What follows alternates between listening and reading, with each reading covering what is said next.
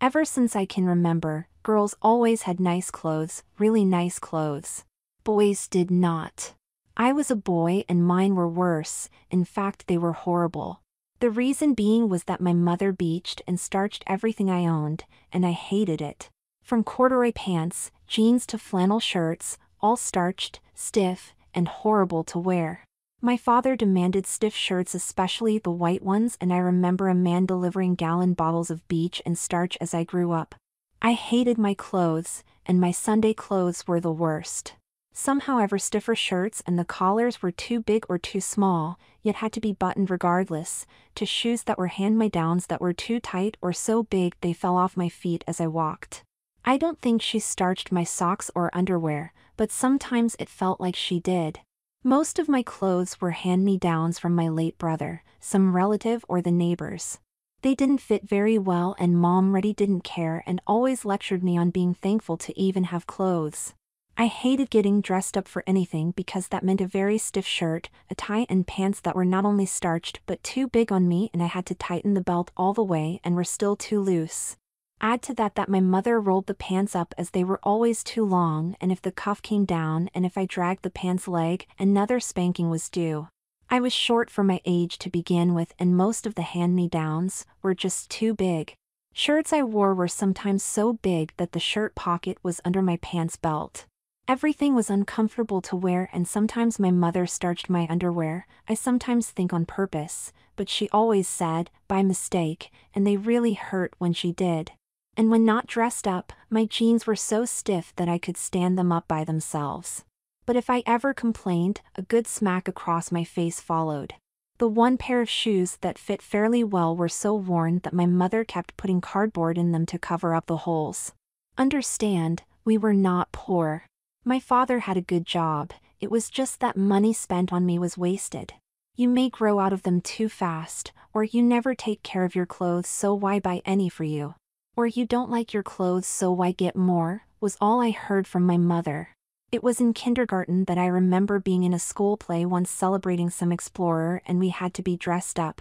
That meant more super uncomfortable clothes to wear, and I didn't want to be in the play, but the whole class was, so I had no choice in the matter, but to wear a starched flannel shirt that hurt my neck, and pants that were rolled up, was horrible, not that I had much of a choice in anything at that age. So, I did my part, in pain and uncomfortable, when in one part we danced around in partners, and I accidentally brushed a girl's dress. She didn't notice, but I noticed how soft it felt and how it moved so freely about her, not binding or tight but very free-flowing. I watched her dance around, and she seemed so free and comfortable that I never forgot that her clothes moved with her every move, and afterwards I got in trouble for purposely touching the dress of a girl just to feel the softness again. It seemed that all the girls wore comfortable clothes all the time. I tried to touch them a lot, I guess, and it always ended by being talked to by the teacher. Yet while the talk was going on, I just kept looking at the girl who complained as I noticed her socks and shoes, as well as her dress.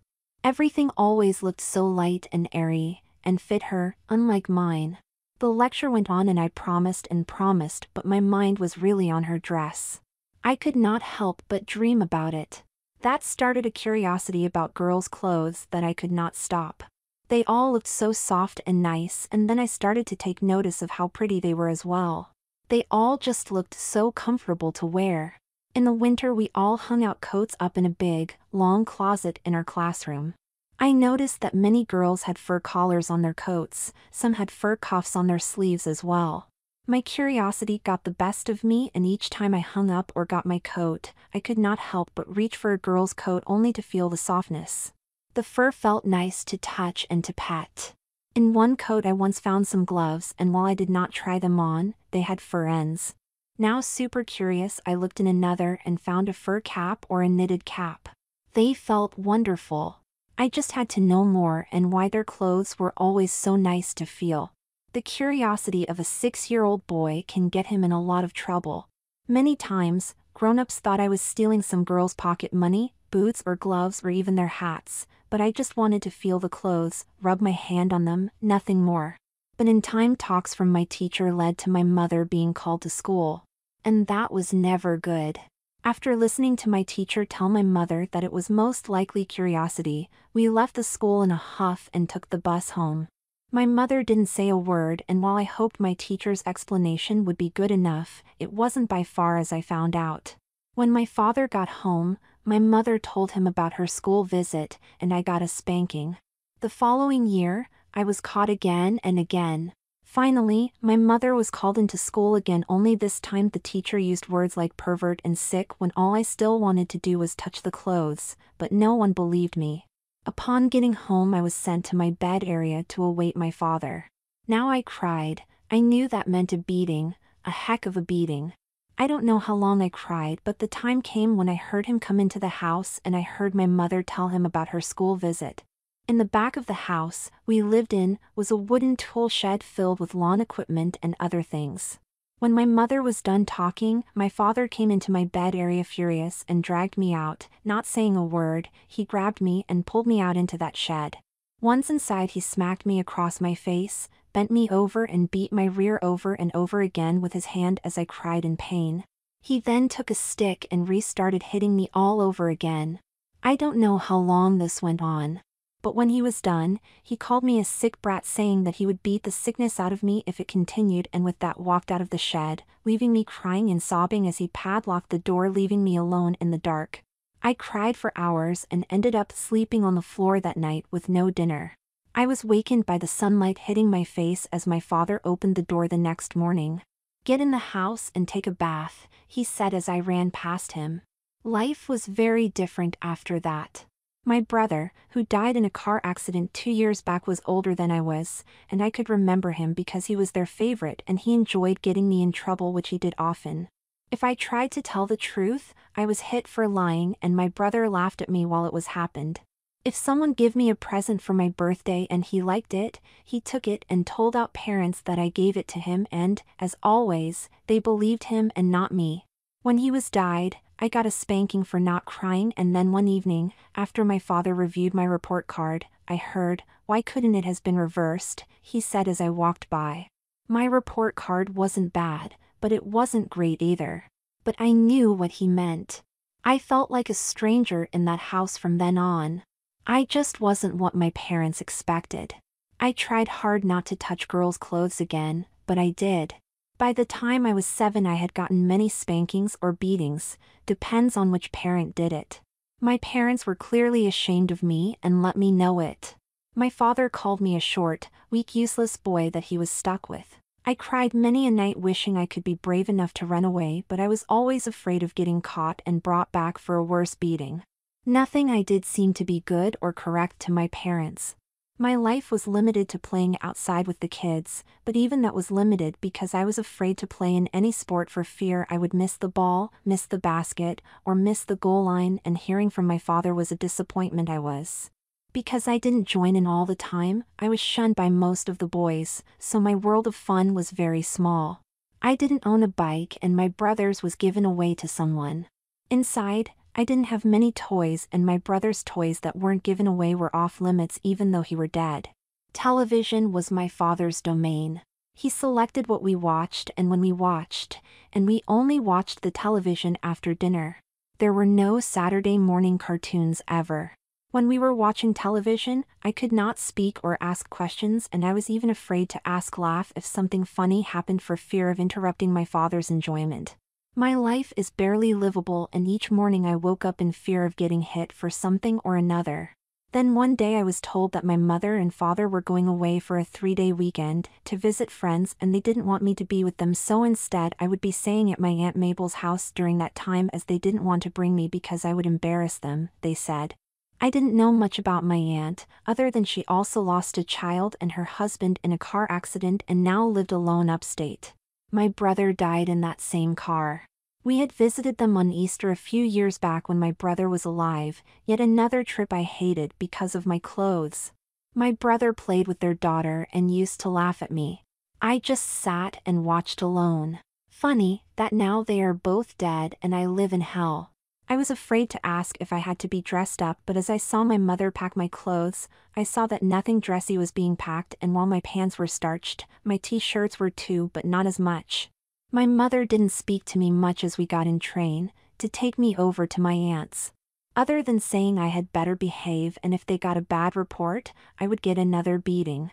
I was not looking forward to this trip at all, but at 8 years of age, one does not have much choice. I had no idea how this simple visit would change my life forever. Upon our arrival, and after taking a cab from the train station, Mother took my hand and pulled me up the stairs and into her house. It looked bright and colorful. It wasn't really super big, but it was hers, and it looked nice.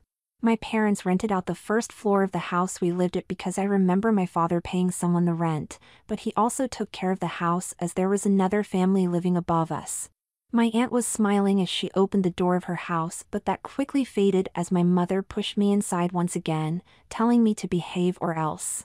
My aunt clearly didn't expect that because she looked a little shocked. With a few words to my aunt, my mother turned and left without any goodbyes or anything of the kind. I started to cry. I was afraid to do anything for fear of yet another beating. Do I talk? Do I just stand here? I was literally afraid to move. My aunt saw this, then bent down to me and said, "Jimmy, don't cry, you and I are going to have a fun weekend." Gently taking my hand, I walked, and was not pulled, into her kitchen where she asked if I would like some milk and cookies. I was still frozen and said nothing because that never happened in my house. "Well, I think you do, so sit down and enjoy them," and she placed a glass of ice-cold milk in front of me with a plate of homemade cookies on it. "Knowing you were coming, I made these just for you. I hope you like them," she said. I still did not move. "Go ahead, honey, it's all right. You're not in trouble here and you never will be," she said, drying my tears. I looked up at her. "I promise. Now please eat some cookies and drink the milk." I took a cookie and bit into it. It was good, very good in fact that I ate another. "Well, I am so glad you like them. That makes me happy," she said with a smile. I smiled back, realizing that I wasn't in trouble here, and she did seem very nice to me. She watched, always smiling as I ate a few more cookies and drank the milk. When I was done, she took me by the hand and said, "Let me show you the room you will be sleeping in. I hope you like it," she said as she gently led me upstairs to a bedroom and told me that I would be sleeping here during my visit. The room was very pretty. Much nicer than the cot where I slept back at home. The walls were power pink with white trim and the bed was so pretty, and the mattress was soft and pulled up in the middle with a white and pink bedspread on it and the matching pillow. It had what I later found out to be a canopy over it that matched the room. Looking around, I saw the bedside white lamp with a pink shade that also matched the room. There was also a dresser with a pretty cloth on top of it, a small table with a mirror behind it, and a chair that not only looked very pretty, but it also looked very comfortable. And there was a white carpet on the floor around the bed. I saw a shelf in the wall with books and dolls on it as well as a closet. There were 3 windows all adorned with lacy pink curtains and trim. I could not believe that anyone had a room so pretty and I was going to sleep here. She said to me this was her daughter's room, and I never had the heart to change it. I just kept looking around at the bookshelves, the dolls, the dresser, and the mirrors. It was so much to take in and my eyes were clearly bathing in it when she said, "I hope you don't mind sleeping here, but if you do, I have a rollout I can set up in the living room." I slept on a rollout at home and I didn't want to sleep on another, especially with such a nice comfortable bed before me. "Oh no, this is very nice, thank you. I will sleep here if I may," I replied. "But of course, you may," she said, smiling as she placed my case on the bed and opened it. Clearly, she was taken back with the contents as she felt the stiffness of my clothes, especially my pants. She sorted out what little I had and said to me, "Honey, are your clothes always too stiff?" "Yes, Aunt Mabel, my daddy wants them this way," I said with a very downtrodden look. "Do you like them like this?" she asked, sounding very concerned. "No, not at all, I hate my clothes," I said in almost an outburst. I almost cried when she said, "Don't fret, dear, let me see what I can do about them," and repacked all but some of my t-shirts back in the case. "There are no books or toys for you. Didn't you want to bring any?" she questioned. "I don't own any books or have toys that I could have brought, Aunt Mabel," I said, looking down. "Well, you certainly can read anything you find here, but we don't have any boy toys, I am afraid," she said to me. You stay here and get familiar with your room for the weekend, and I will rewash these clothes for you to soften them up." And with that she left the room, and I was in heaven. The room was so pretty, so clean, and everything was so nice looking and soft. I knew I would like it here. I picked up my shirts and went over to the dresser to put them away, but when I opened the drawer, it had blouses in it. I opened another to find girls' underpants. Another with girls' gloves and socks. I knew I was wrong and listened for my aunt as I touched each piece. I dare not lift them for fear she would notice. Everything felt wonderful. I knew that for 3 days I could touch anything I wanted when I was in this room.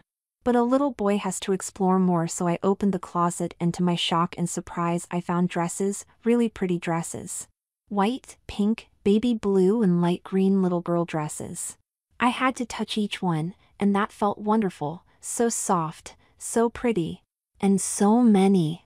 There were other things as well, and skirts and other stuff too. Of course, I didn't know what they were called then. But I would soon find out. I dragged over the chair from the desk so I could explore the shelves above the dresses, and just when I got on the chair, the bedroom door opened. I got startled and I fell down in surprise. "Oh, my," she gasped. "Are you all right?" she said as she ran over and picked me up off the floor. But instead of being upset with me, she merely asked what I was doing up on the chair. I started to cry in fear that I had been caught. "There is nothing to cry about, honey. It's all right, I don't mind." "Let me see, were you reaching for this?" she said as she pulled down a round box and opened it. When she did, I forgot my pain and looked inside to see all kinds of pretty hats. "These were some of Jenny's hats," she said.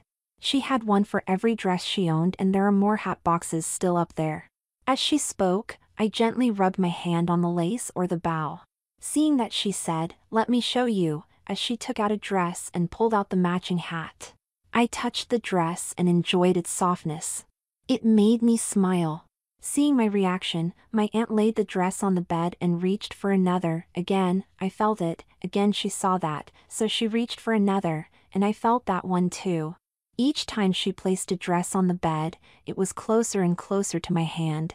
Soon every dress was on the bed with some on my lap, and I touched and felt each one with a smile. Now my aunt was pointing out the felt, the lace, the satin, and the petticoats if they had one. I was in softness heaven. I must have smiled from ear to ear. "Do you like the feel of these clothes, Jimmy?" she asked. "I think you do. I think you like them very much, don't you, Jimmy?" I was afraid again. I froze. "Jimmy, you can tell me. I won't tell anyone. Cross my heart and it will be our little secret, all right?" she said in a soft, loving tone, and I melted as I said yes and cried. She took me into her arms and hugged me. "It's all right, don't worry, I promise. This is our little secret between you and me, honey, okay?" "Okay, I do like them," I said as I dried my tears, still shaking a bit. "Good, now come with me and I will show you the rest of the house," she said. "I want you to be comfortable here, Jimmy," and showed me each room, one by one, where she slept, the living room, the upstairs bath, the sitting room, and the dining room, the downstairs bath, that had no tub, the kitchen, the living room, and even the back pouch. She even showed me the basement, always talking nicely with no hollowing or anything mean. "I want you comfortable here, Jimmy. I want you to feel at home," she said nicely to me. I could not tell her, but I never felt comfortable at my home. Then she continued to take me out to the garden, the garage, and the yard. I saw a pretty girl's bike hanging in the garage. I never owned a bike and therefore never learned how to ride. We went back inside, and she asked me if I liked her house. Of course I did, and asked if I thought I would be happy here. I responded with a big yes that made her happy. Soon it was time to make dinner, and I asked if I could help, and with a big smile said I could.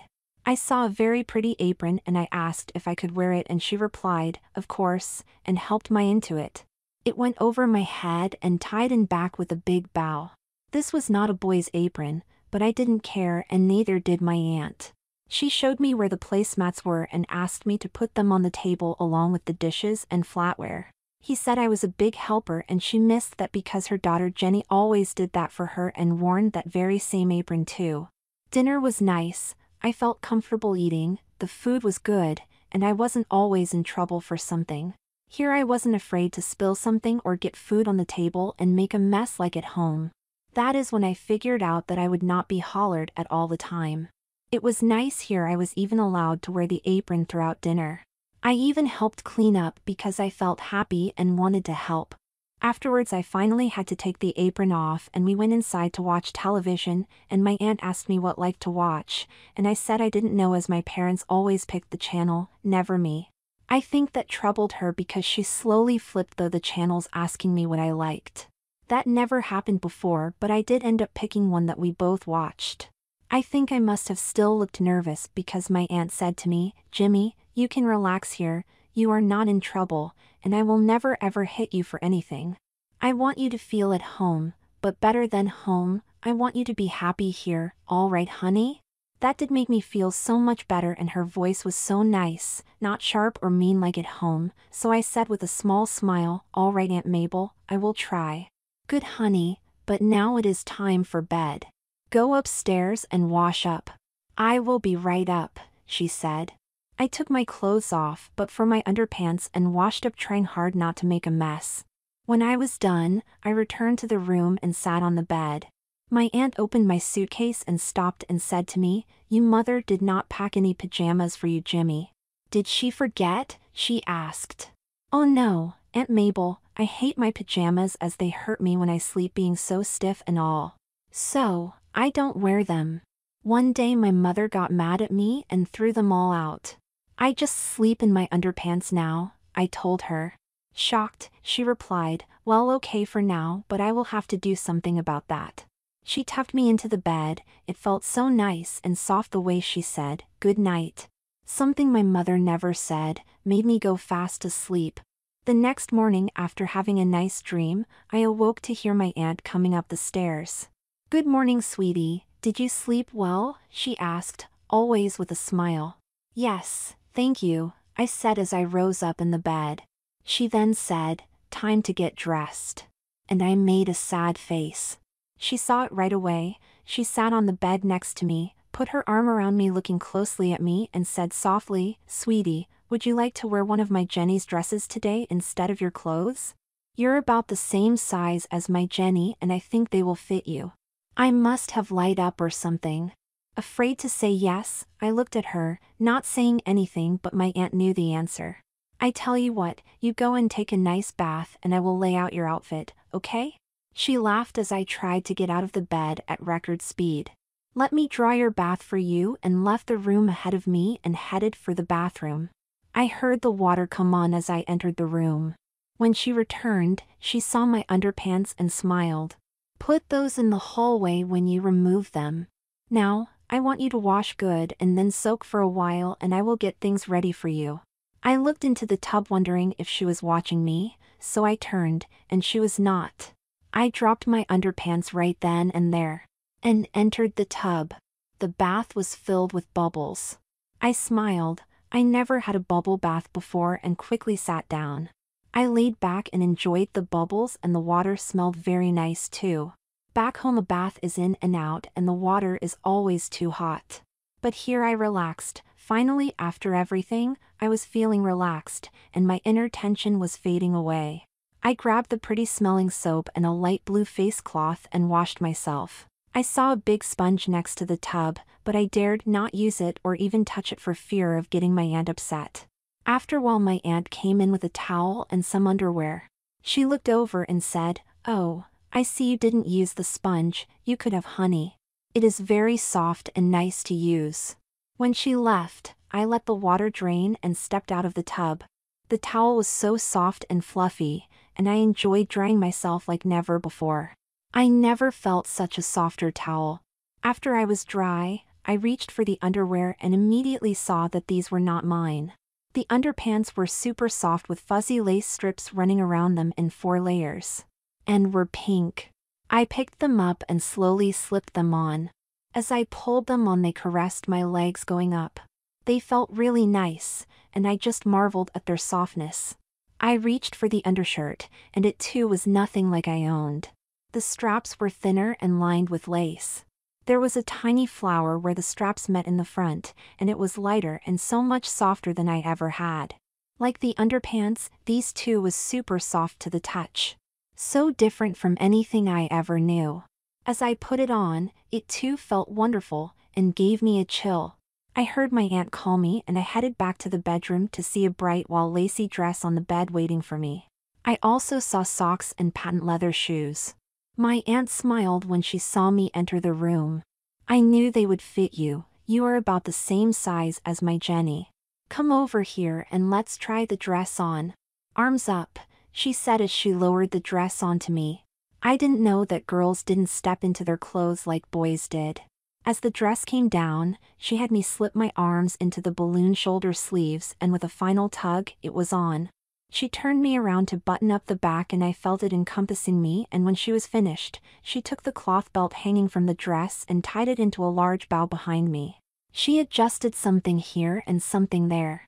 When she was all done, I went to a mirror when I heard, "We're not done, young lady, come back here and sit on the bed," she said.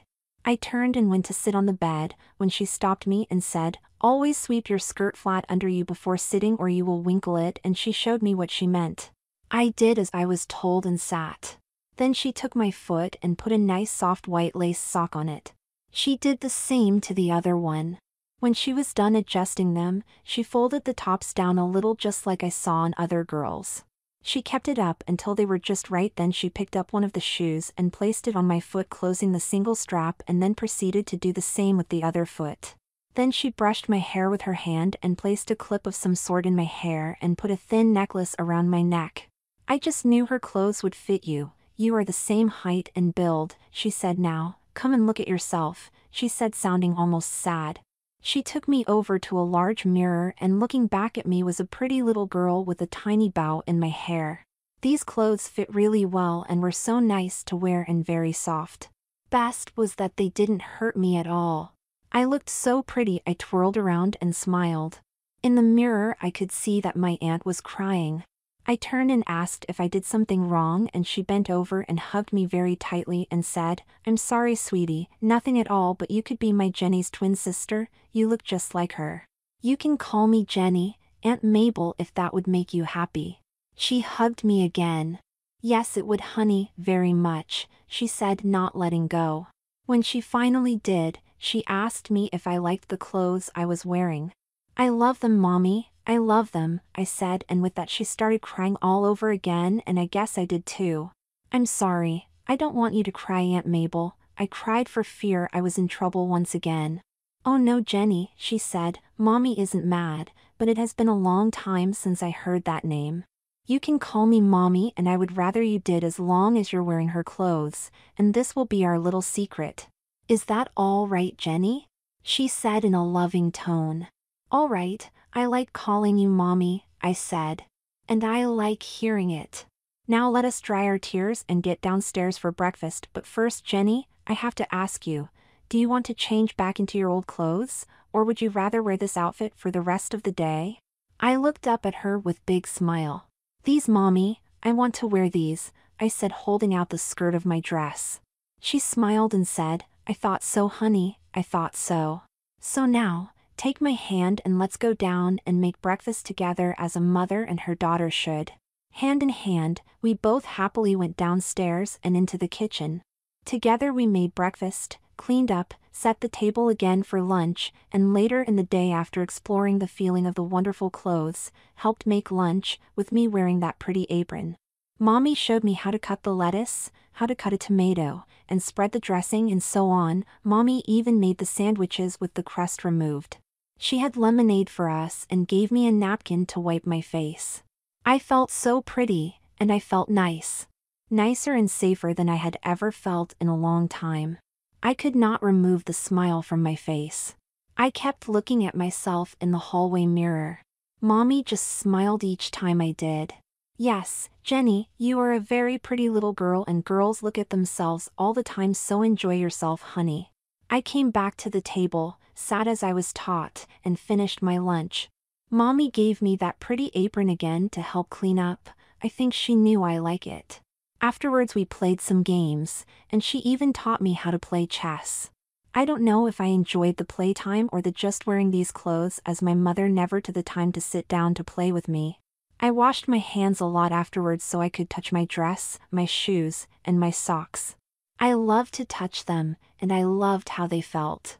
Dinner that night was just as nice as I set the table. Mommy prepared the food and promised after dinner she would teach me how to sew. I didn't know it at the time, but she was enjoying our weekend just as much as I was. She was glowing all the time, and I guess I was too. I had never been happier. After we cleaned up and washed all the dishes, Mommy sat me down to teach me how to sew. She had these little circles with cloth in them, and you could see a picture of a flower. She taught me how to stay in the outline as I pulled the needle and thread in and out. She taught me how to thread a needle with different colors and left me alone to sew. I loved it and sewed all night. When she finally came back in, I was on a good start and completed 3 colors. She looked at and exclaimed, "Oh honey, you did a real good, and I know you want to continue, but it is bedtime, I'm afraid." I put down my sewing and looked up at her sadly because I knew I had to take these wonderful clothes off. Mommy saw my look and said, "Oh, I think you will be happy, Jenny. Mommy has a surprise for you upstairs." That made me smile as I went upstairs with Mommy close behind. I entered the bedroom to find a very pretty nightgown with matching underpants on the bed for me. My face lit up and I quickly undressed once Mommy unbuttoned my dress, and I washed up. Mommy was happy too as she took off my undershirt and had me change my underpants to what she called sleep panties. These were even softer, so I was happy to do it. After washing, she placed the nightgown over my head and just let it drop down around me, encircling me in softness. I again had to look in the mirror. I looked and felt so pretty, and I was happier than ever. Mommy pulled down the sheets on the bed and said, "Okay honey, it's time for little girls to go to bed, and you are my little girl, aren't you, Jenny?" "Oh yes, Mommy," I quickly replied. "Good, now prove it to me by going right to sleep." And with that she leaned over to give me a kiss on the forehead. "Sweet dreams, baby girl," she said as she turned the light off and went downstairs. I loved how the bed felt, how the nightgown felt all over me. I must have drifted off into a deep sleep because before I knew it Mommy was waking me, and the sun lit up my whole room. "Time to get up for church, honey," she said happily. I looked confused. My parents never went to church since my brother's death, and I didn't want to wear my boy clothes for it, but as I got out of bed, I noticed that Mommy was pulling more girl clothes out of the closet and drawers. She looked over at me and smiled. "I didn't think that Jimmy would go to church, but I think my Jenny will," she said, smiling as she pulled up my nightgown. "Oh yes, Mommy," I said. "Can I be Jenny all day again?" I asked. "Of course, my dear, I was hoping you would say that." I donned a fresh pair of panties, as Mommy called them, but this time my undershirt looked a bit like a dress, and I guess my look showed my confusion. "This is called a slip, honey. It will make the skirt of your dress flare out more," she said as she placed it on me and pulled it straight. She then placed the pink dress over me and pulled it down, putting my arms into the quarter-length sleeves. Mommy was right, the slip did help push out my skirt. I enjoyed seeing the effect it had on my dress.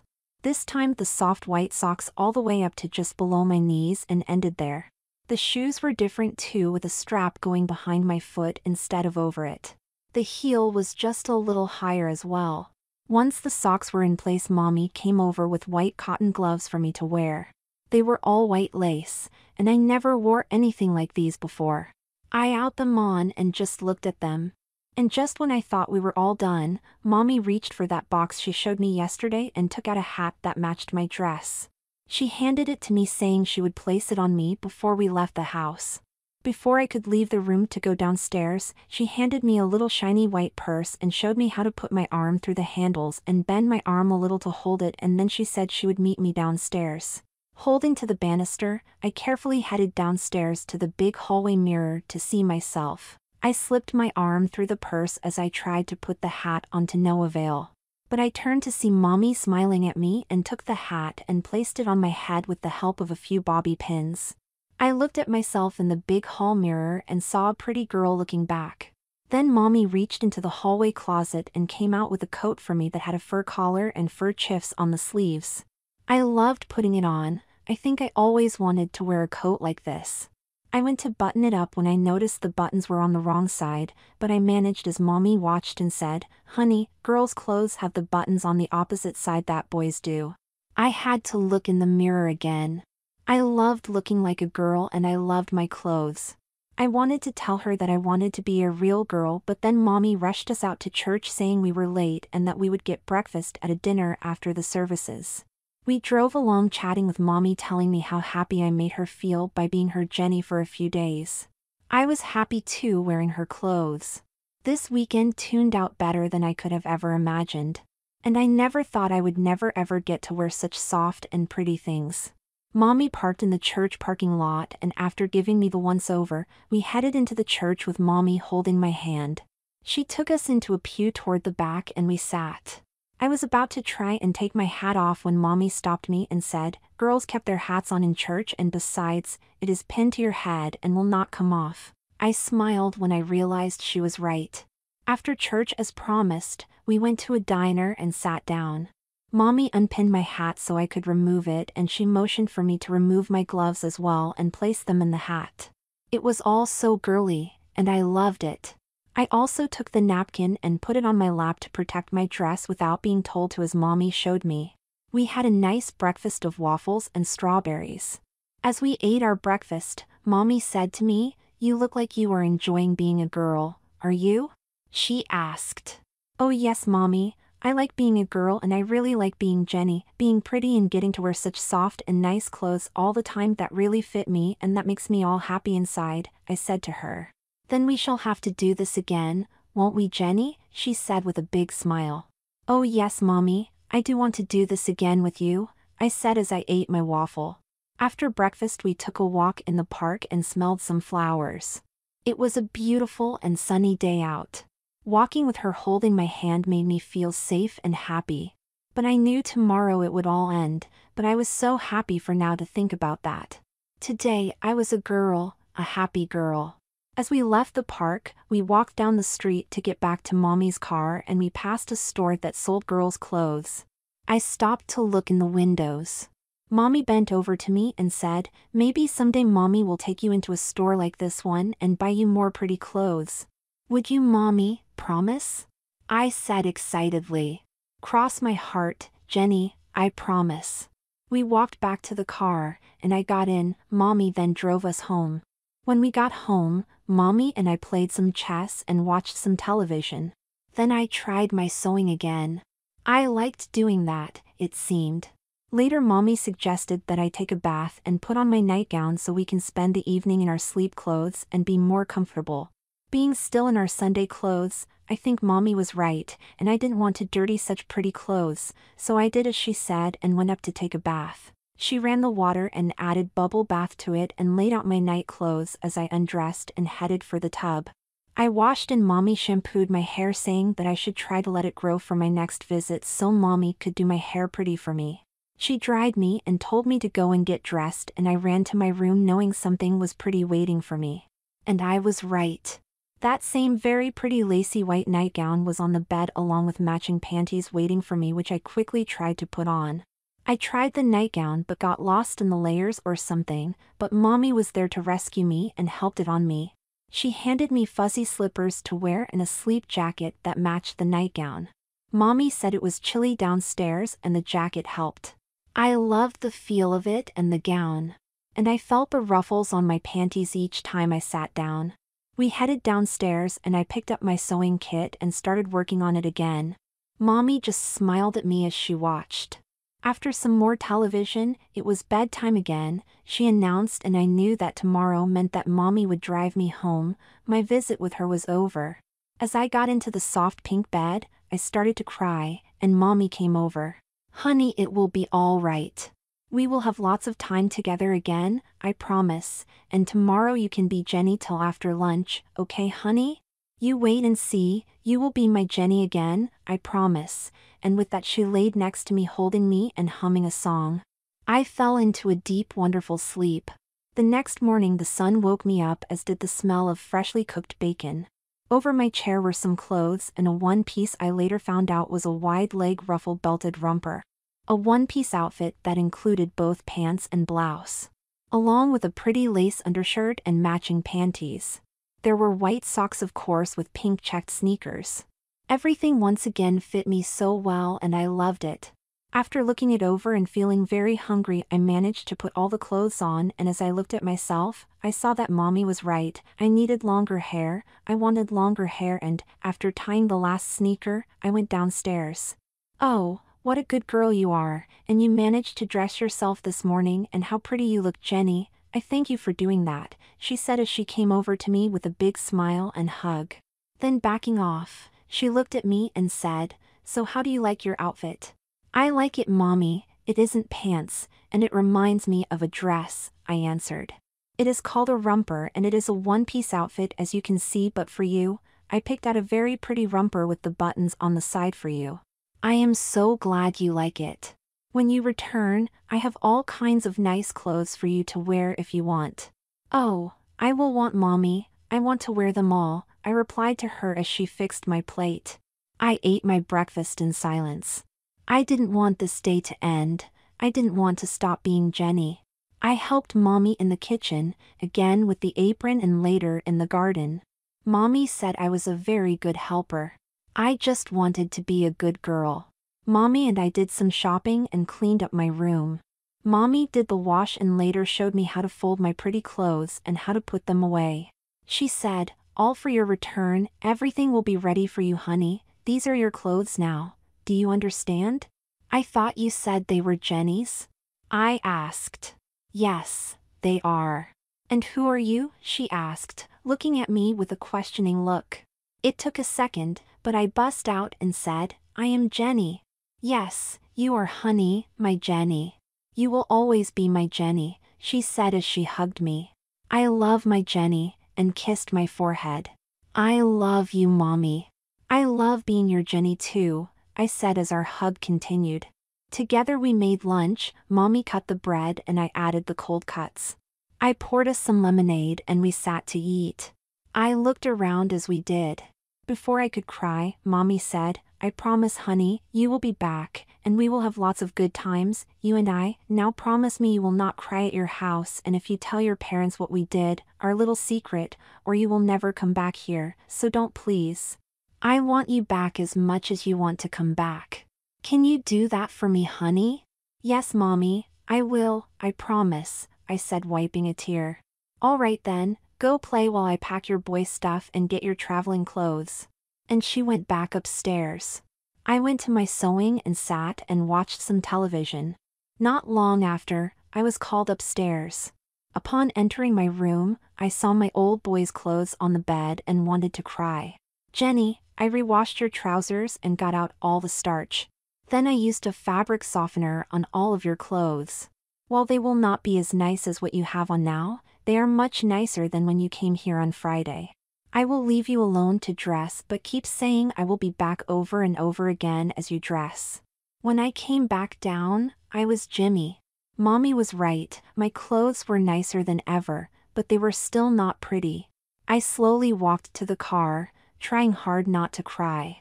The drive back to my house was quiet, but Aunt Mabel telling me not to fret and that all would be fine in time and how I would be back before I knew it. We pulled up to my place and Aunt Mabel took my hand and together we walked to the house. She let go when she rang the doorbell. My mother answered and immediately asked how I behaved. "Not, you were missed. How are you?" Nothing of the kind, but my aunt gave a charming and glowing report on my behavior. My aunt stayed for a cup of tea and then said her goodbyes, giving me a slight kiss on my forehead as always. When my mother closed the door, she went about her business, never saying a word to me. I went outside to play, but mainly just walked around with my memories of being Jenny. The softness of my clothes disappeared soon enough when my mother washed them and restarched everything.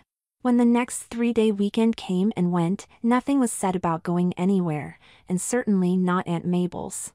Then others came as well and nothing. My hopes diminished. Then one day another boy showed up. He was older than I and a friend of the family and a former friend of my brother. Eddie was his name and my parents loved him and were not shy about it. They talked like he was their son and made him special dinners and even cleared out a room in the basement for him because I found out he was going to stay for the summer as his family was moving to Michigan and needed time to get organized. You would think Eddie was my brother the way they catered to his every wish while I got nothing. I was told how good he was in sports of all kinds and had an outstanding report card every time.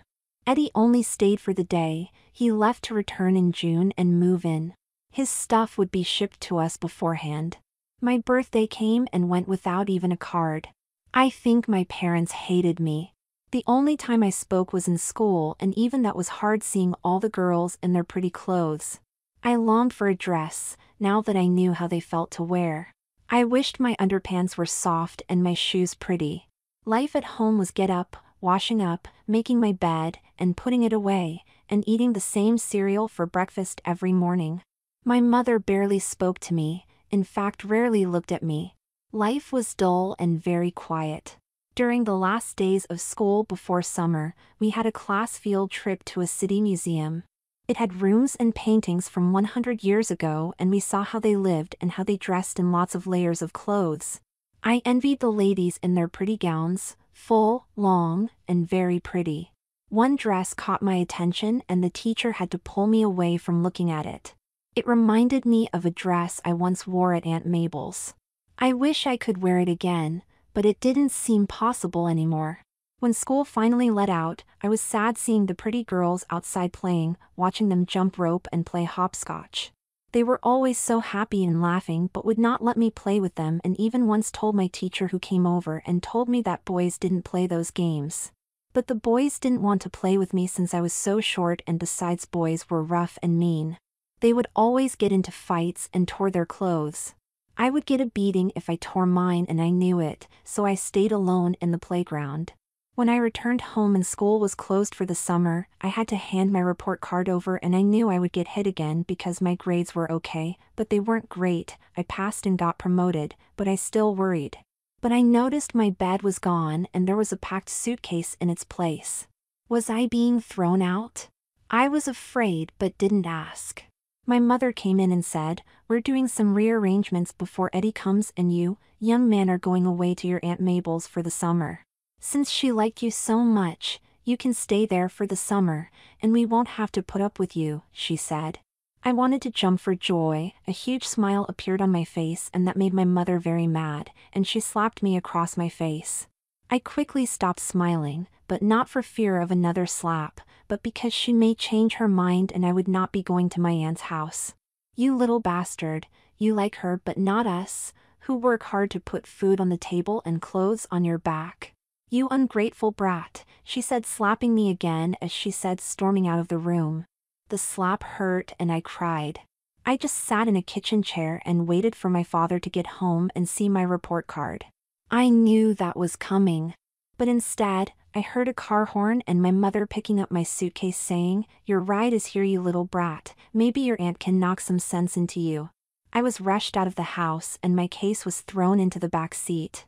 I climbed in the front with my aunt, who so far has not looked at me, but rather my mother went on and on about me and even told my aunt that, if need be, to feel free to hit me as she saw fit as much as she wanted to. I just sat with my head down. My aunt just drove off for a few blocks, turned the corner and parked. She turned to me with a big smile and open arms. "Welcome back, Jenny. I missed you so much." I burst into tears as I went into her arms crying. "I missed you too, Mommy." After a few hugs and wiping our tears away, she drove away. She spoke of her plans for us and the fun we would have. I was so happy to be with her for the whole summer. I started to cry a little. "Oh, honey, don't cry. Everything will be fine," she said. I wiped my tears and said, "I know, Mommy, I know, but I am so happy." Then Mommy started singing and I joined her. Yes, it was going to be a great summer. "I see you let your hair grow, good girl. Now Mommy can make it pretty for you," she said as we finally pulled up to her house. With a big smile she said, "So, tell me, do you want to be Jenny for the entire summer? Because if so, then there is no need for your suitcase, so I will put in the basement along with the clothes you are wearing now, because my Jenny does not wear boy clothes, right, Jenny?" Right, Mommy and I want to be Jenny all the time, I said with a big grin as I got out of the car. Then go upstairs to your room, underdress, and I will pour you a bath with pretty scented oil and bubbles that I know you like. Your outfit is already laid out for you, Jenny, she said. I got out of the car. I ran upstairs in a flash to the bathroom. I looked for my panties and undershirt but didn't see them. Then Mommy came in, turned on the water and added the scented stuff with the bubble bath. You can get in while it is filling if you like, Jenny. I will collect up Jimmy's clothes and put them away, she said as she gathered the clothes I just took off. I liked that she called them Jimmy's things and not yours. I got in and sat back and relaxed. I was safe and I knew it, but more importantly, I was happy to be back and happy to soon be wearing soft and pretty clothes. After washing, I soaked until Mommy came in and told me she was going to shampoo my hair and did so with pretty smelling stuff. Now it was time to get out. I really love these bubble baths, but Mommy said it was time, so I got out and dried myself really good. Mommy wrapped me in a big towel and wrapped a smaller one around my head. Holding the towels in place, hurried to my room anxious to wear pretty clothes again. Mommy took out underwear for me to put on after dropping the big towel. It felt wonderful to wear soft undies again, and they were pretty too. This time Mommy had a different slip that I stepped into it, and she pulled up to my middle. Then she lowered a green print dress over me that was covered in flowers. It was so pretty. I slipped my arms into the short sleeves and Mommy buttoned it up the back. I smiled from ear to ear and sat in the chair like I was shown last time and put my pretty light green socks on with the lace tops that folded down and my pretty shoes with one buckle in front. Mommy was waiting for me over at my dressing table with my head still wrapped in the small towel which she removed from my head and placed over my shoulders. Then she started bushing my hair. She parted it on top and brushed to the left and right and used a hairdryer on me. With scissors she cut my hair on the side right at my ears and then the left side as well and then the back of my head. She then brushed my hair down to my eyes and then cut off enough so I could see again with hair. She said she gave me bangs and that I had a bit of a natural wave. She held up some of my hair and then sprayed it with funny smelling stuff while I closed my eyes and did the same to the other side. I looked up at her when she said, "Go look at yourself, Jenny, I think you will be very happy," she said with a huge smile. And I did, and what I saw was a girl with a real girl's haircut. Mommy called it a page boy, but I looked just like the girls in school, only prettier. I lit up, I smiled and ran to her. "Oh Mommy, I am so pretty." "Thank you, Mommy," I said as I hugged her tight. Mommy hugged me back and told me, "You are so welcome, Jenny." I was happy and I knew how much she is enjoying having her daughter back again. And then still looking in the mirror, I said, "Mommy, can I get holes in my ears like other girls have? I want to wear those pretty earrings in my dresser, please, pretty please, Mommy." That made Mommy think and think hard, and then she said, "Oh, what the heck, after lunch we will go to the mall and get your ears pierced. I just hope your parents do see them when you go back home. There is something else I had planned, honey, and we need to go to my friend's house after the mall." So, with that we went downstairs to eat lunch and I was all excited, but Mommy told me that my ears may hurt for a while until they heal, and I will have little gold studs in them until then and I needed to take care of them. I just smiled. We had a nice lunch of tuna fish and lettuce and lemonade as always. We cleaned up and I dried the dishes once again wearing that pretty apron and then off in Mommy's car for a trip to the mall. I was so excited that I could not sit still. Mommy was smiling but she had a look of concern on her face as we went. When she parked the car, she turned to me and said, "Are you sure you want this, honey? This is forever, the holes will never go away," she said very seriously. "Mommy, I want to look just like all the other girls, and they have them. Please, Mommy, can I?" I pleaded. "Okay, honey, in for a penny, in for a pound, I guess. Let's go get your ears pierced, Jenny." We walked around the mall until Mommy found the piercing place and we went inside. The lady looked up and Mommy told her she wanted to get her daughter's ears pierced. I was shown a tray of studs and asked to pick out which I wanted, and I picked the little stars. They then sat me in a tall chair and the lady said what a pretty girl I was and placed something onto my ear and I heard a pop. Then she spun me around and did the same thing again to my other ear.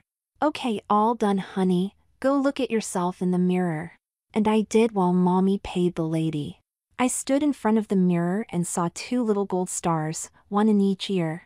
I smiled and looked again. I was a pretty little girl, in a green dress with a girl's haircut and pretty earrings in my ears. I was so happy. I turned to Mommy and said, "Thank you so much, Mommy. I love them," I said very happily.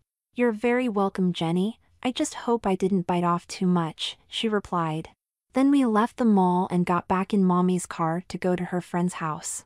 As Mommy drove, she said her friend was a nurse and was going to help me look more like a girl in my panties, so nothing gives our secret away. Since we will be together for over 2 months, since we will be together all summer, I don't want to take the chance of something sticking out at the wrong time. I think it is best. It will not hurt, honey, and I will be right there with you, all right? She said, a little concerned. "Yes, Mommy, if it helps me be a girl," I said. Mommy smiled as she parked the car and we walked to this lady's house hand in hand. She rang the doorbell and a lady answered. "Hi, Mabel, and this is," "Oh, my God, Mabel, she is the spitting image of Dash." Mommy cut her off. "Yes, I know, my daughter Jenny." Looking at me said, "Say hello to my friend Carolyn, Jenny." "Hello, Miss Carolyn," I said. "Well, hello to you, Jenny. Please, come in, both of you," she said as she held the door open for us. We went inside and sat in her kitchen when Carolyn said to Mommy, "Does she know what you want done?" "Kind of, and she does want to look more like a girl," Mommy said. She came over to me and bent down and said, "Okay, Jenny, what I am going to do is make your little sack go away for a while and then glue your little thing to it and press it into your body so you don't really see it unless you look really closely. But remember, Jenny, you will only be able to pee sitting down after this. Do you understand?" she asked. "Oh, I only pee sitting down now, Miss Carolyn." I hold it down with my hand. "Well, honey, there will be no need to hold it after today. Come in my bedroom and remove your panties," she said. We all walked inside. I took off my panties and Carolyn placed a plastic sheet on her bed and told me to lay down on my back. Then she said to spread my legs as much as I could, and I did. "Good girl," she said as she lifted my skirt up and had Mommy hold it. She wiped me down there with that funny-smelling doctor stuff and then pushed my little balls up inside me, while doing something with the sack and my boy thing. I felt something cold on me and Carolyn held some part of me closed for a few minutes. Then she put some thin tape on me and had me stand up.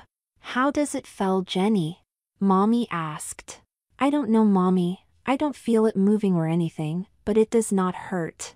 Carolyn handed me my panties and told me to put them back on, which I did and marveled how flat I looked.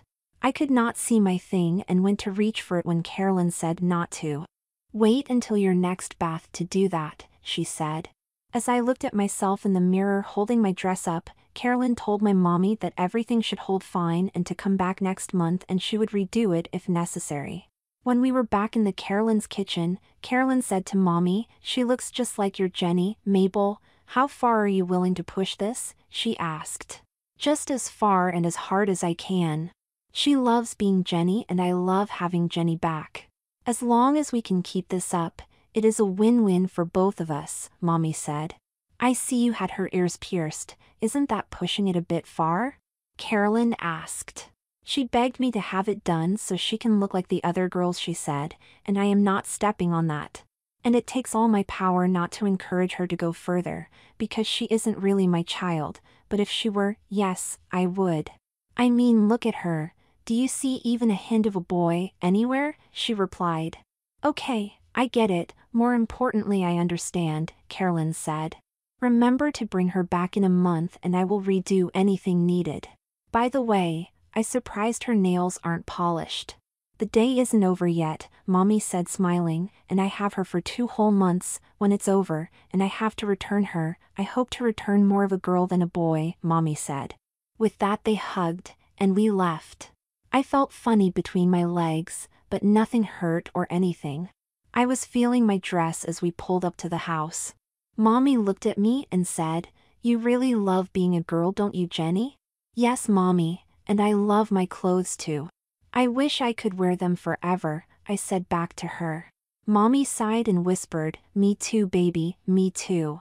After our visit, Mommy took me to the city aquarium to see the fish. It was really nice. I had never been to one before. We walked around and Mommy got us some ice cream pops with napkins, and I had to promise not to get any on my dress, and I didn't. We had a nice time there and I learned a lot about fish and other sea life. As we left to go home, my ears felt funny, and I told Mommy. She said we needed to clean the holes and rotate the earrings when we get home. I yawned because I was really tired. We had a full day. When we got home, Mommy cleaned my ears and rotated the earrings, then she had me remove my shoes and lay down for a bit, take a nap too, and said, "When you wake up, sweetie, I'll polish your nails just like the other girls have." That made me smile as I laid my head down.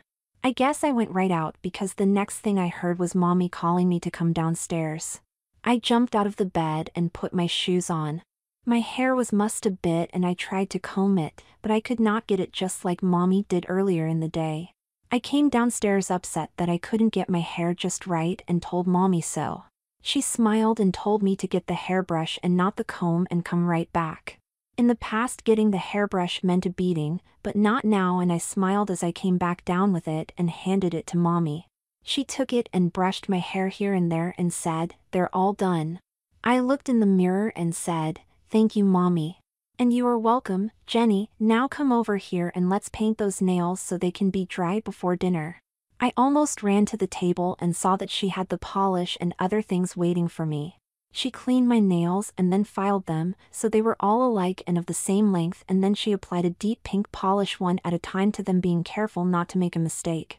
One by one they turned pink and looked pretty. When she was done, I just wanted to look at them, but Mommy told me I had to dry them first, and not to touch them, and then showed me how to wave my hands to dry them.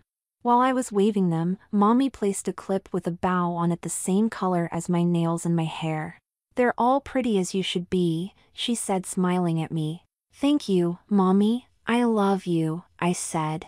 I wanted to hug her, but she pointed to my nails and told me, "After they are dry," with a smile. They did, of course, dry, and we made dinner. I couldn't help looking at them. I had been here one day, and I'm wearing a dress, my hair is styled like a girl, my nails are painted pink, and I have earrings. I was so happy to be back and to be a girl again.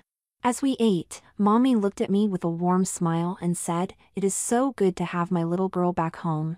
"I like being your little girl, Mommy. I really do.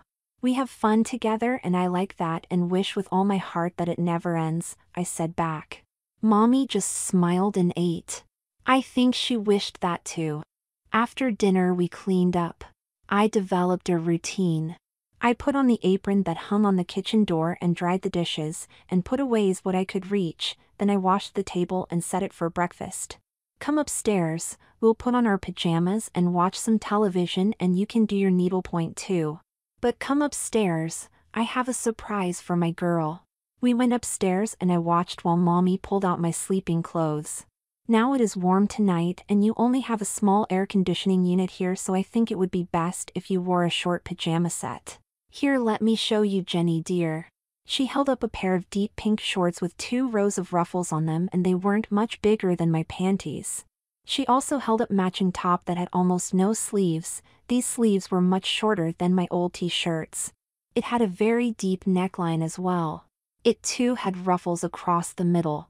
Now I don't think any boy would ever wear these, but I think my girl will. Am I right, honey? "Yes, Mommy," I said as I unbuckled my shoes and took my socks off. Mommy unbuttoned the dress and lifted it over my head. I stepped out of the slip and handed it to Mommy, who hung it up.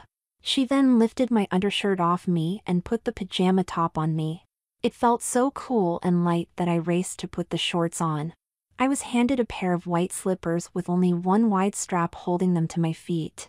These were different than the last ones I wore here. I put them on, and they felt very nice. Mommy stepped back to look at me as I looked in the mirror.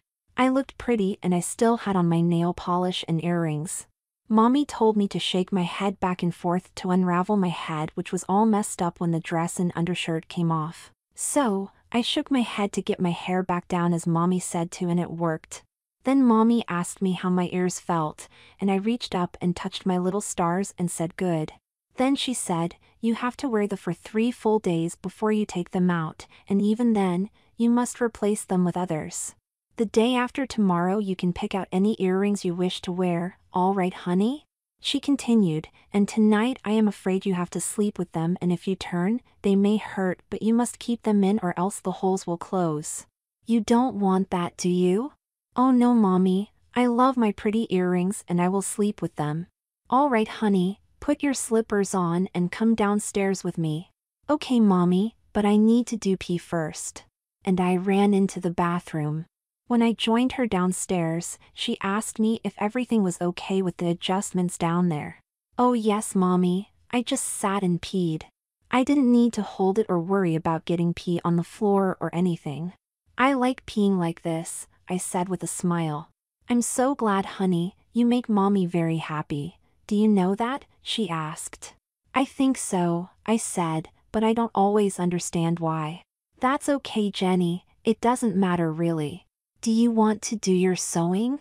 Maybe, I said, but am I allowed to play with the dolls in my room, Mommy? I asked. Sweetie, it is your room, everything in there is yours. The dolls, the clothes, the jewelry, all of it is yours. You can play, read or wear, or whatever you want with your things, and you don't have to ask me for permission. It all belongs to you, Jenny. Thank you, Mommy. I want to play with the dolls tomorrow. They look very pretty, I said happily and went inside to pick up my needlework, and Mommy turned the television on. After a while, Mommy went into the kitchen and brought out a plate of cookies for us and a glass of milk for me. I smiled at her. I just loved living here and being with Mommy. I watched the television as I sewed, and I think I was doing a good job when Mommy came over to look at it. Oh, Jenny, you do such nice work and look how far you have gotten. What a good girl you are. I liked hearing that as it made me happy. I like being your girl, Mommy. I never want to go back to being a boy, never, ever. And then I cried. I know, Jenny, I know, and if I could stop that, I would. I love my girl and I will do whatever it takes to keep you here, with me, she said with tears coming down her cheeks. Please don't cry, Mommy, I said, going to her. I'm sorry, sweetie, and wiped her tears away. We watched the television a little longer and then it was bedtime. I put my needlepoint down and head up to my room. I stopped as I entered and looked around. This is my room, I thought. I never had my own room and this one is so pretty too. I turned and went to the bathroom, sat on the toilet, brushed my teeth, and washed up. I looked at my hair, it was so pretty and nice. I am so glad I didn't ask for a haircut. I wanted it even longer now. When I returned to my room, Mommy had pulled down the sheets for me and gently tucked me into bed with a kiss. Good night, my little girl, sweet dreams. And turned the light off and left the room. I snugged up in the bed, feeling my pajamas and my sheets. Everything was so soft. I drifted off into a sound sleep. The next morning, I woke up and didn't hear Mommy. I got out of my bed and went over to my dolls. They looked so pretty that I picked them up and put them on the little table in my room one at a time. I gave them names as I placed them in the doll furniture I found in the closet. Their legs bent and I was able to seat them around the toy table. I made believe they were talking and drinking tea when I heard a noise, turned, and saw Mommy at the door looking in. Good morning, Mommy, I said as she stepped in. Good morning, sweetie. Having fun with your dolls? She asked. Oh yes, Mommy, and look, I found the table and chairs for them too. I see, she said. There is more in the hall closet too. Did you give them names, honey? Dolls need names, you know. Yes, Mommy. This is Betty and Mary and Barbie. Do you like their names, Mommy? I asked. Oh, but I do, baby girl, I do, she replied. Now you have fun with your dolls while I make our breakfast. Do you want me to help Mommy? I asked. No, that is all right, honey. Today I'd rather you play with your dolls like all little girls do, and I will call you down when it is ready. Okay, Mommy, I answered and went about playing. I did until Mommy called me down for breakfast. As I ate, Mommy asked, so, you like playing with your dolls? I bet you don't have dolls back in your house. No, I don't have any dolls and not many toys, but I make my own fun, Mommy, but I do like my dolls here. Well, sweetie, we are going to have lots of fun here this summer. You wait and see, she promised. The very next day, Mommy let me pick out some of my earrings to wear and showed me how to wash them in alcohol and how to remove my studs and replace them with dangling earrings that I could actually feel moving when I walked. I really liked that as it made me feel real girly. The days went by, and I was happy, very happy. Mommy taught me how to play hopscotch and jacks. That was fun, and one day taught me how to skip rope. I really liked how my dress came up when I jumped. Mommy told me to practice every day I could, and I got good at it in a short time and showed Mommy. I also learned all the songs to sing while I jumped. I really was having lots of fun every day, and I got to wear soft, pretty clothes all the time. I even made a friend who lived down the road from us. Her name was Gina, and she was from Italy. She didn't talk English so good, but we got along. We played jacks together, and sometimes we played with her dolls or mine. It was fun to have a friend. One day Mommy said we would work in the garden and needed to wear coveralls. Mommy dressed me in a frilly white top with fluffy short sleeves, white socks, and pink sneakers with white laces. And a pretty coveralls that were adorned with flowers and lace on the edges. I felt like a real girl now and didn't think of myself in any other way. We cleaned out the weeds, straightened out the white stone border. We did a lot, and then Mommy said, "Jenny, sweetie, would go inside and bring Mommy out a glass of water, please?" "Okay, Mommy," I said, as I stood up and brushed myself off and went inside. I took a glass and filled it when I heard the doorbell ring. I saw a man outside and I went right to the back window and told Mommy. Mommy got up and said to tell the man 1 minute. I did, and soon Mommy opened the door to see a vacuum salesman there. "Hello, may I come in and demonstrate our new vacuum? It will not take long," he said. "Why not? We need a break anyway, right, Jenny?" The man followed us into the living room, and we all sat down. "You have a very pretty daughter there, Mrs.?" he asked. "Piedmont," she answered. "That is your daughter, I assume. She looks just like you," he said as he unpacked his wares. Mommy squeezed my hand, looked at me and said, "Yes, Jenny is my daughter." I gave her a big smile and squeezed back. He showed Mommy all the things he was selling, and after a while he said goodbye and left. I don't think Mommy got anything, but I didn't care because I was jumping rope outside. It was nice being with Mommy, but I also knew the summer was coming to an end someday. My hair continued to grow with Mommy trimming it as it did. It was now past my ears and almost down to my chin. Mommy put ribbons in my hair or different kind of clips, and my favorite was a pink headband. Sometimes Mommy made a ponytail on me with a pretty red bow. It made me look so pretty with my bangs in front. Mommy even gave me pigtails once, short but still pigtails.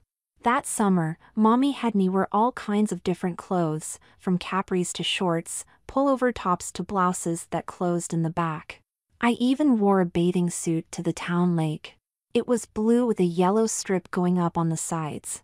It was so much fun for both of us trying on different outfits, and sometimes she had me model them for her. It was so girly, and I loved it. I wore Mary Janes, flip-flops, loafers and sneakers that were all very pretty, and I soon loved being pretty and checked myself in the mirror every chance I got. I also learned to change my earrings every day without help. And there wasn't a day that went by that I did not have earrings on. And Mommy even suggested that I always wear some type of jewelry that matched my earrings for the day, such as a bracelet or a necklace or both. I learned to dress myself each day, and if I had a dress with buttons or zippers in the back, I needed Mommy's help, but otherwise I was good. I did practice reaching behind me and working the zipper up and reaching down from the top to try and grab it and move it up further until it was closed. The hardest was the little hook on the very top.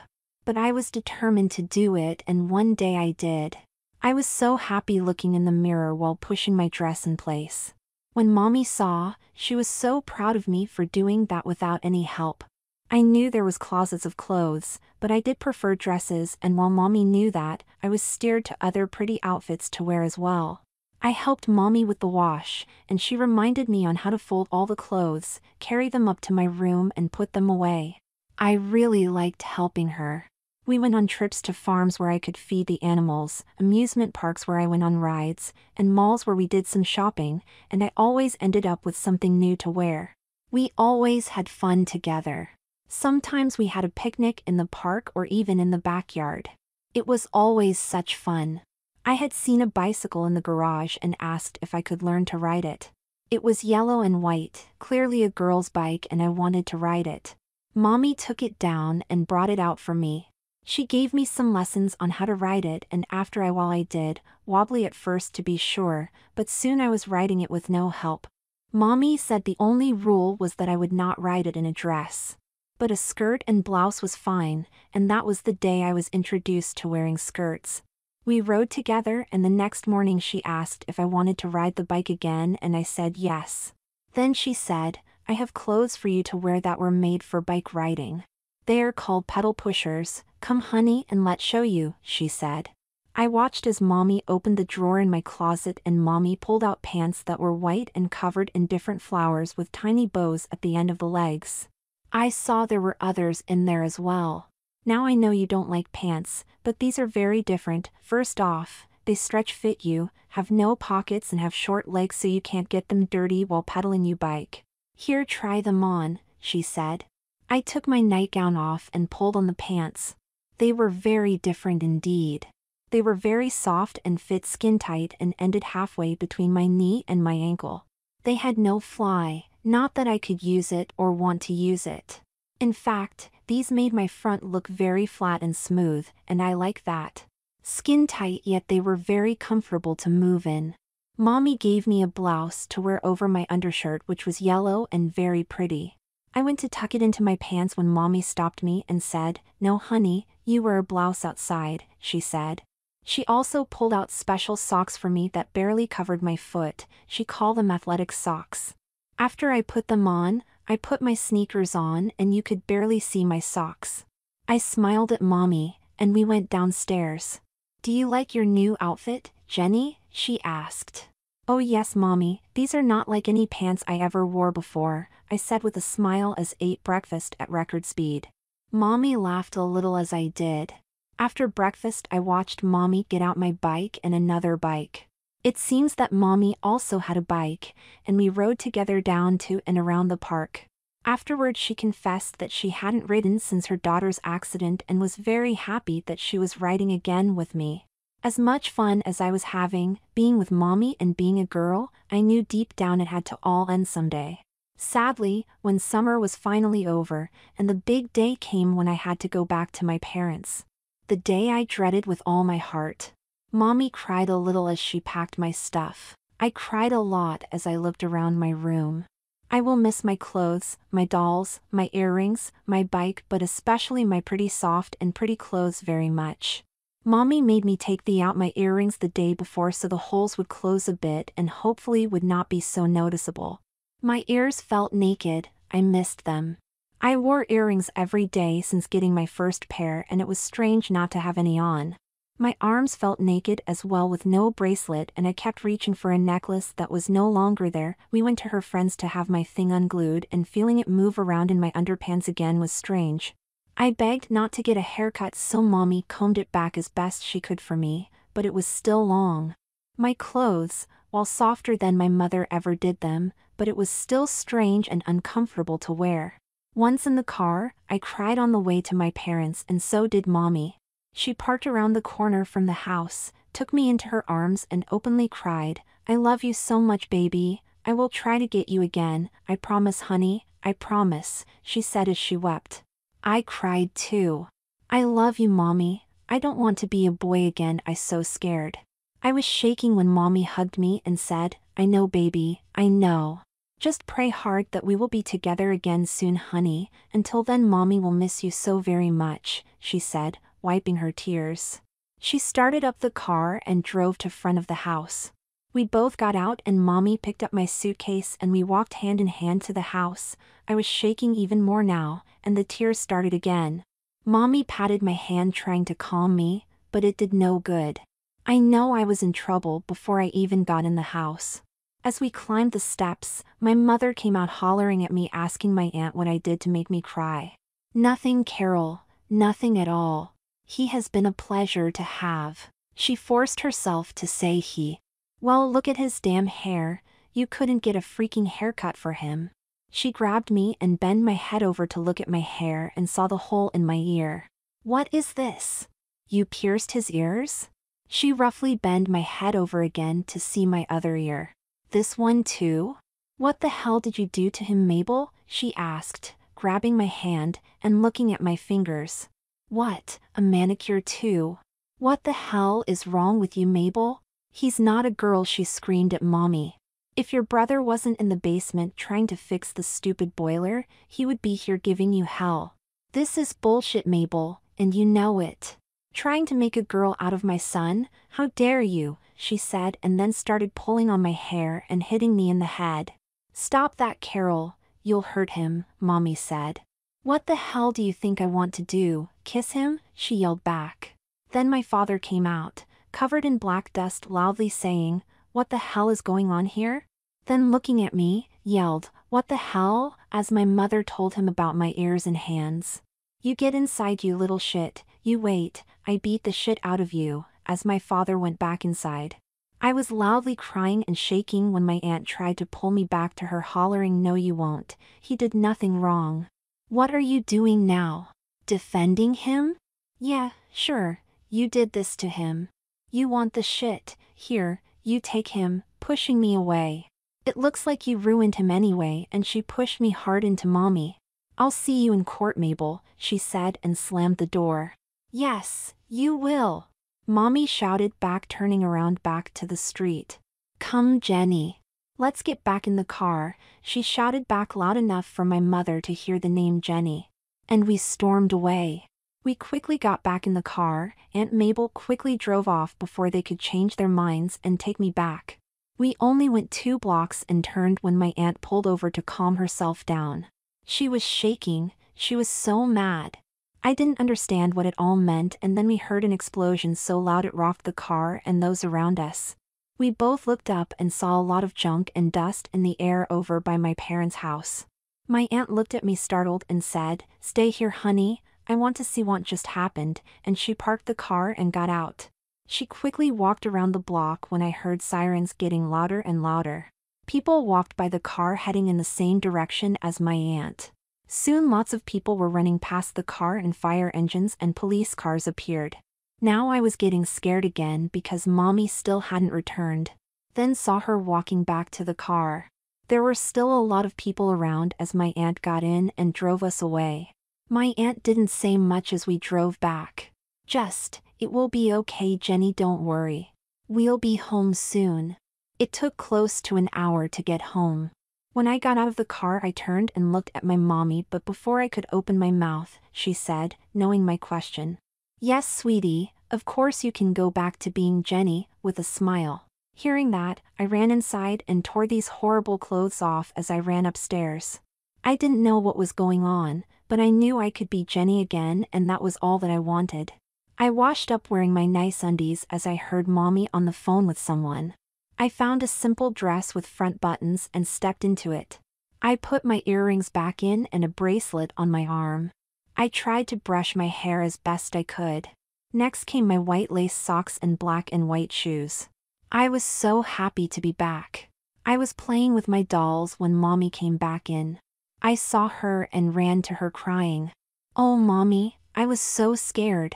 I want to live here, Mommy, with you, nowhere else. Please, Mommy, can I live here with you forever? I cried. Maybe, baby girl, maybe. Our prayers may have been answered, but it will take a while to find out, so you go and play while I make more phone calls. She brushed my hair before she left and said, we'll also polish your nails again later, sweetie, she said with a big smile, and she went back downstairs. 2 days went by with Mommy always on the phone with someone, then finally she sat me down in the kitchen for an important talk. That made me very nervous. But she put out some cookies and milk for us before she talked, and that calmed me down. Sweetie, she started, I have to tell you that your mother and father were killed in a boiler explosion the day we were there. That was the big noise we heard in the car. I went and checked, and the house was totally destroyed. Soon afterward, the house was torn down as it could not be fixed and the land sold and put in a trust. Do you understand what I am saying, honey? Yes, Mommy, that means I can never go home again and get more spanking, right, Mommy? I asked.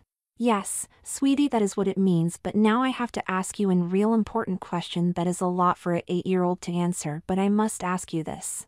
I love you very much and I am going to try and adapt you as my own child so you can live here forever, but I need to know, do you want to live with me as a girl or a boy? This is one-time question, baby, and you can never ever change your mind after you made it later on, she said lovingly. Oh, Mommy, I don't ever want to be a boy again. No, Mommy, can I stay a girl from now on, and forever? Are you really sure, sweetie? Do you want time to think about it? This will be forever, sweetie, really forever, she asked again. I got off my chair and ran to her crying and saying, I want to be a girl, Mommy, please make me a girl forever. Okay, baby, I will do everything I can so you can and truly be Jenny and not just play acting if that is what you truly want, she said. I do, Mommy, I really truly do, I said.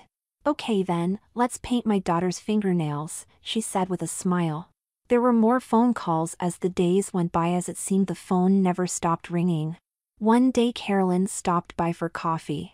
I was in my room playing with my dolls when Mommy and Carolyn looked in. Hell, Jenny, how are you today? I heard Carolyn say. Good, thank you.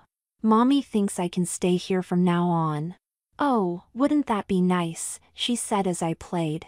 My mother looked at her and said, so, what do you think? Is that child is all girl or what? Well, it certainly looks that way. I hope you're right for everyone's sake, Carolyn said, and then she and Mommy went downstairs to talk more and have their coffee. They went downstairs and her and Mommy talked. I went down to get my sewing and heard lots about me and how the court would not take kindly to her changing the sex of a child she just adopted. Then I heard Mommy say, I think I know of a way I could avoid that and still end up with my daughter.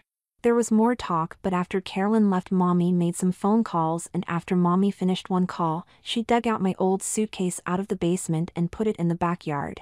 She had an old metal drum that we once used to make a fire and cook marshmallows with and started a fire in it. Seeing this, I asked if we were going to cook marshmallows again, and she said, oh, something much better, baby. Open your old case and take out some of your old clothes, she said, a smile. I hesitated because I didn't want to touch anything for fear it would do something to me, but I did as I was told. When I had a handful, I looked at her and she said to me with a big smile, now throw them in the fire. I walked over to the fire, which was burning good by now, and tossed them in. Then Mommy said to get more and throw them in, which I did, and then she told me to throw all the rest in, and when I did, Mommy threw in the suitcase. We watched it burn when she turned and said to me, you will never ever wear those clothes or any boy clothes ever again, honey, as she stirred the burning items.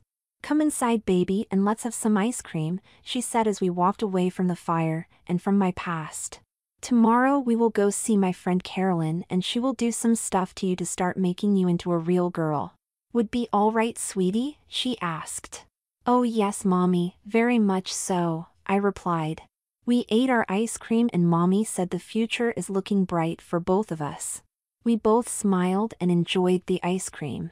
The next morning Mommy dressed me extra pretty and put on red bow in my hair. When she was done, she said that we were now going to visit her friend again, but this time she would do more than just glue me. But instead of going to her house, we went to the clinic where she worked. When we got there, we were taken into a room with a funny bed on it. Mommy had me underdress and took my clothes as I was given a funny dress to wear, the only tied in the back. It was too big for me, but Mommy friend said it would be fine for now. Then Carolyn said to me, did Mommy tell you what I am doing to you today, Jenny? Yes, she said you were starting to make me a real girl, I said smiling. And you really want to be a real girl forever, Jenny? Oh yes, I do, I really do with all my heart, I told her.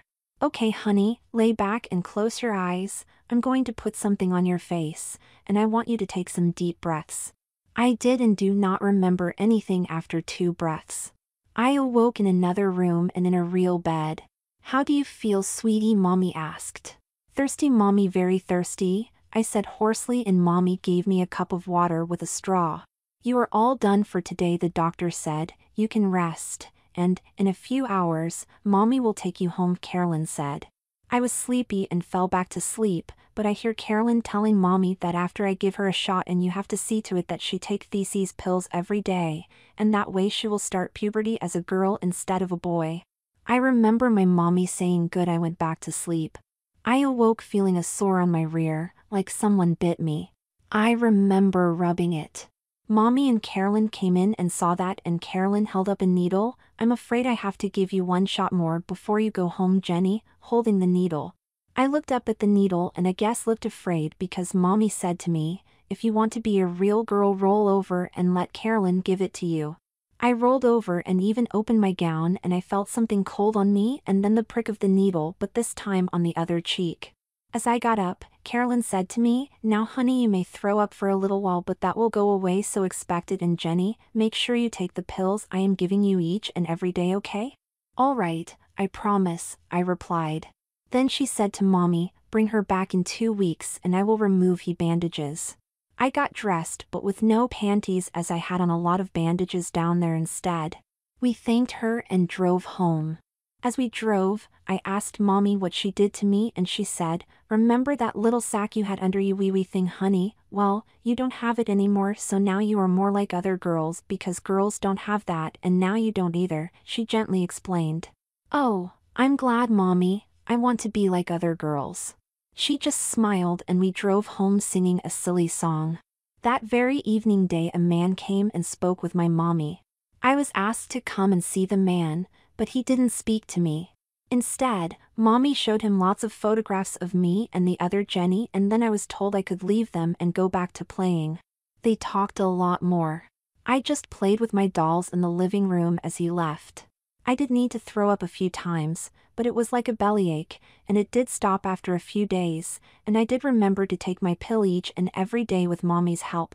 With everyone I took, I got sick less and less. When I had to pee, there was a little tube hanging from my bandages and I peed out of that. It didn't hurt or anything. As we were told, we were back at Carolyn's clinic to get my bandages removed 2 weeks later to the day, and again I went into the room with the strange bed and again told to lay down. This time there was no mask and Carolyn removed all my bandages and that tube. I think she cleaned me up with that smelly stuff because after I felt her working on me with that glue again. They had me stand up and sit down and asked if I felt any pain. I didn't, so I was asked to sit and cross my legs. I was surprised how far my leg now went over the other one. Again, I was asked about pain, but there was none, and that made Mommy and Carolyn happy.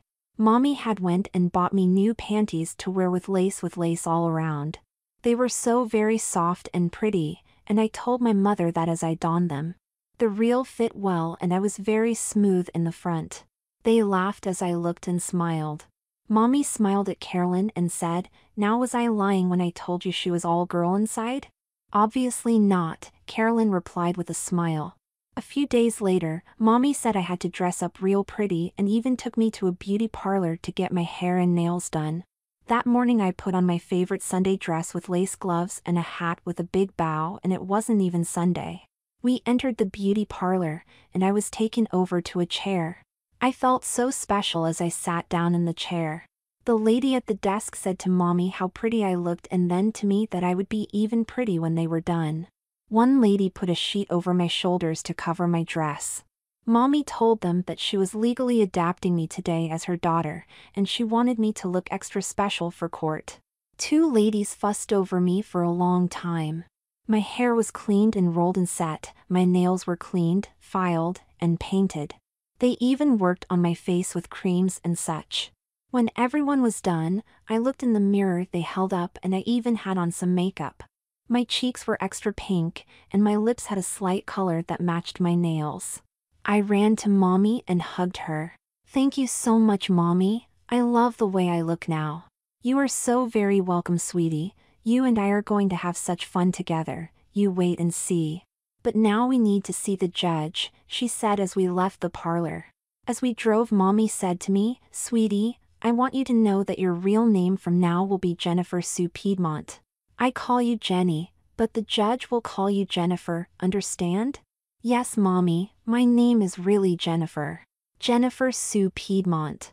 Say it, sweetie. In the best voice I had, I responded by saying, my name is Jennifer Sue Piedmont. Good girl, she said as we pulled into the parking lot of the courthouse. Mommy looked me over before going in and then took my hand and we walked.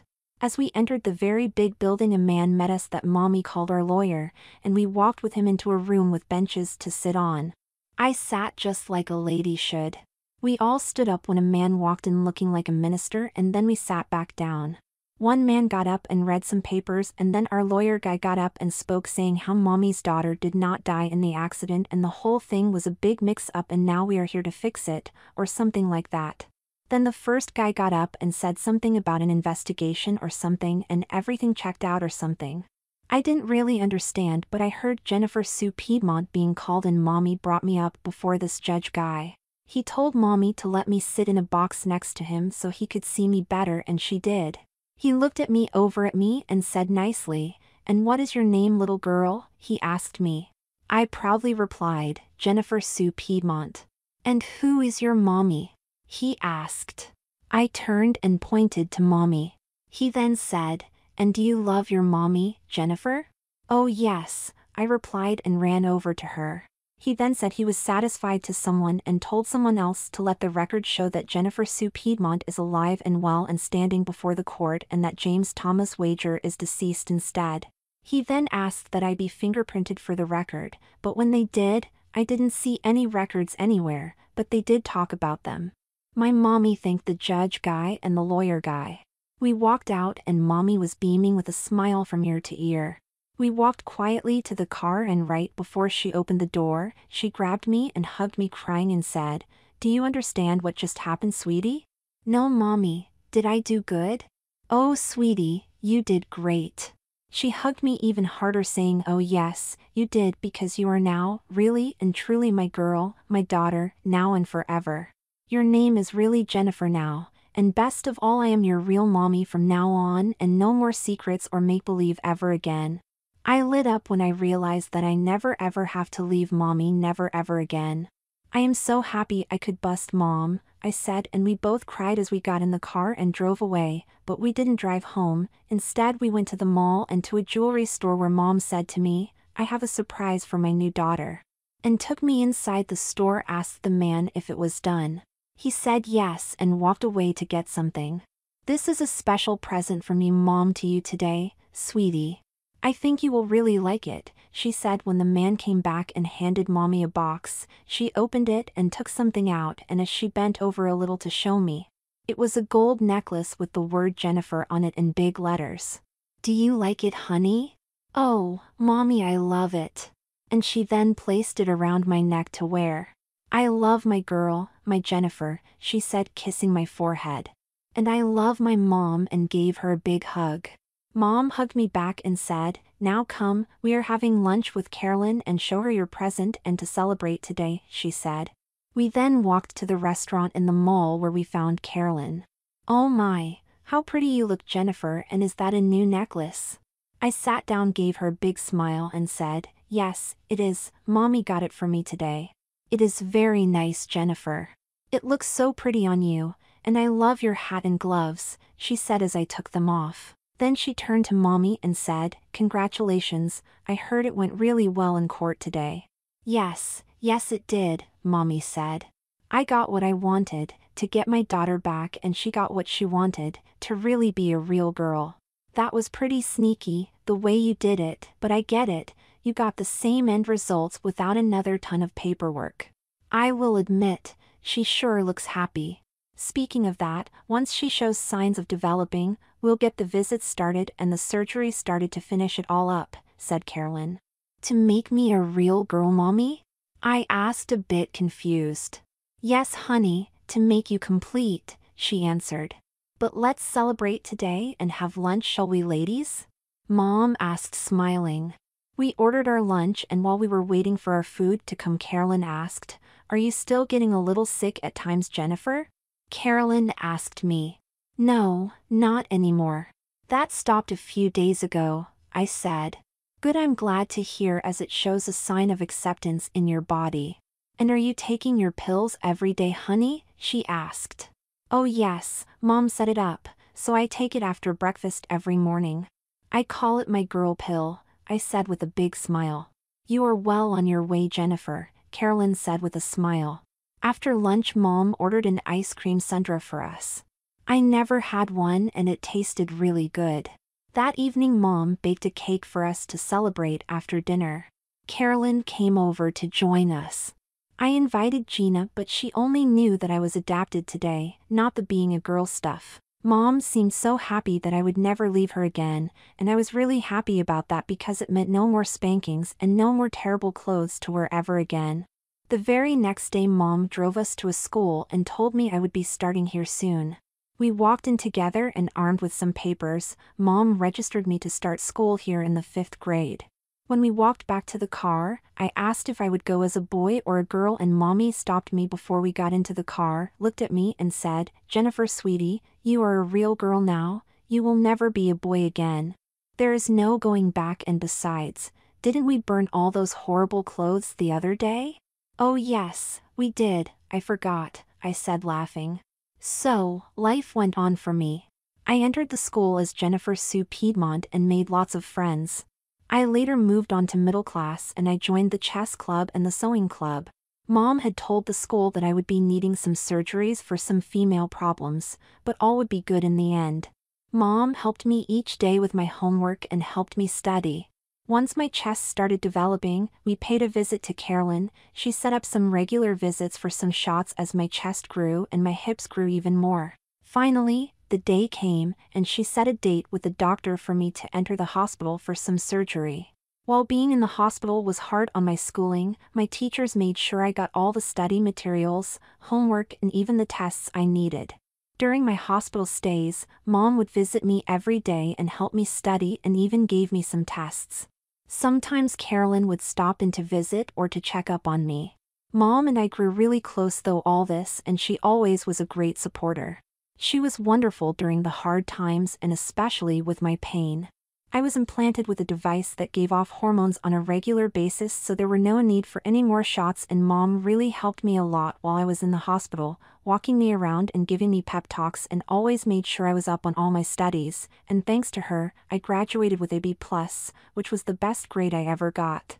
After 3 surgeries during middle school, I entered high school with a full female anatomy, and Mom was right, I was never a boy again, and by the time I graduated high school, I didn't have much of a memory of life before Mom.